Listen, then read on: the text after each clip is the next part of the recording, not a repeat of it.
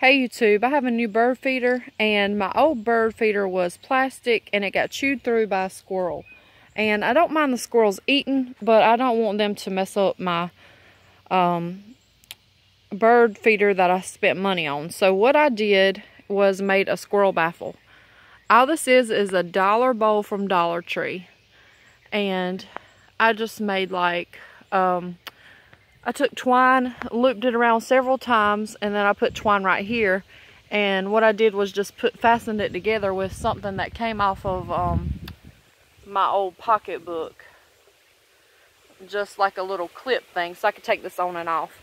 But what I did was I used the natural little string that it came with, and then I looped my string through a few times and put the bowl on top, and it just naturally sits where their string ends right there. So you can take this off, but it just naturally sits right there.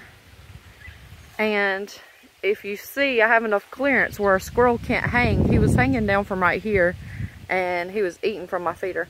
So this creates, you know, a longer path so he can't get to it, but also this, when he put his little paws right here, this would move, so he didn't want to mess with that. So that helped a lot. And this is metal, so maybe he, you know, of course won't chew through that. I think this is glass, hopefully. Yeah, this is glass, so hopefully he does not jump from this tree. But see how much room I have from the tree there? Hopefully he doesn't try to swing on it. But so far I've only seen him on the old one. After I put this one on the old one, all he did was put his paws right there, and when it moved, he didn't want to have anything to do with it. So we'll see how long this lasts. This is brand new, so hopefully he doesn't destroy it. I love it. I think it's very cute.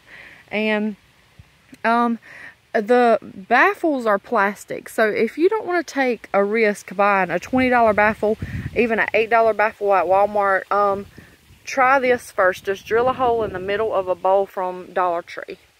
They have a lot of these acrylic things in the party wears. So that's just my tip for today. I hope you liked the idea. If you did, give me a thumbs up, and thank you for watching. I hope you have a great day.